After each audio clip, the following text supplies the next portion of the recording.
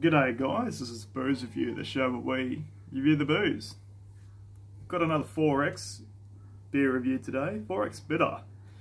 Coming in at 4.4% ABV in a nice 375ml bottle. This was first introduced in 1924 and the recipes remain the exact same since then apparently, according to the website anyway. So yeah, this is one of the couple of the 4X products that you get, released by Castlemaine Perkins Brewery. Yeah, so as you can see, pride of Queensland right there. Yeah, definitely an old Aussie classic here. There's Mr. 4X, you can see him right there. So yeah, a beer that I've had before and I've enjoyed before. A nice twisty top. So yeah, shout out to an old workmate of mine named Daryl who used to drink nothing but this beer alone. He wouldn't drink any other beer, it would just be 4X Bitter. But yeah, right off the bat there, that is a nice, almost like a darker amber colour right there. Very rich looking, very nice, yellowy, golden even. Got about a centimetre of a head there. Medium amount of carbonation, nothing too out of the ordinary. The head looks really nice and creamy, by the way. It looks wonderful. So yeah, looks really enticing, looks pretty tasty, so I'm going to shut up and give it a try. Cheers.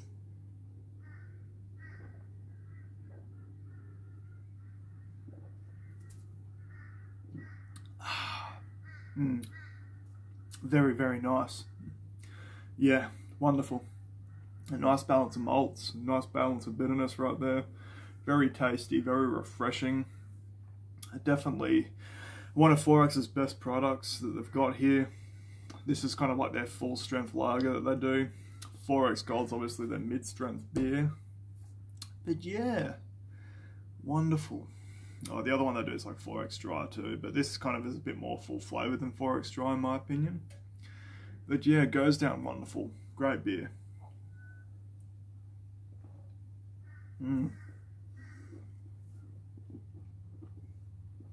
Yeah. You definitely have like a sort of like a noticeable kind of bitterness there, but it's pretty well balanced. It's not kind of too bitter that I sort of, you know, it wouldn't be unappetizing, I guess. It is rather nice.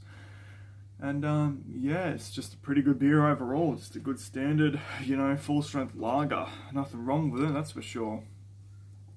So yeah, got some nice lacing around that glass there. Very creamy head, looks great.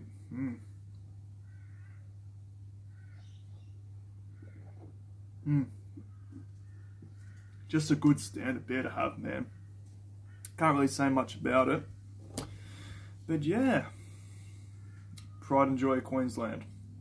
Definitely one of the oldest beers that we have here. 1924, that's pretty old, man. That's as old as my granddad. So that's pretty fucking old. But yeah, no preservatives, 99% sugar free too. So it's probably lower on the calorie count, which is always good. So you don't, you know, get the big belly. But yeah, just a great standard beer to have. Just very enjoyable. Pretty basic, pretty cheap too. You know, it's nothing fancy, it's nothing, you know, it's not going to win any, you know, gold medals and, you know, fancy flavors or whatever, but shit, for what it is, it's basic, it's, you know, well balanced. It's a well-made beer overall. There's nothing wrong with it. Definitely very enjoyable. I'm going to give it a final sip and final thoughts. Cheers. Excuse me.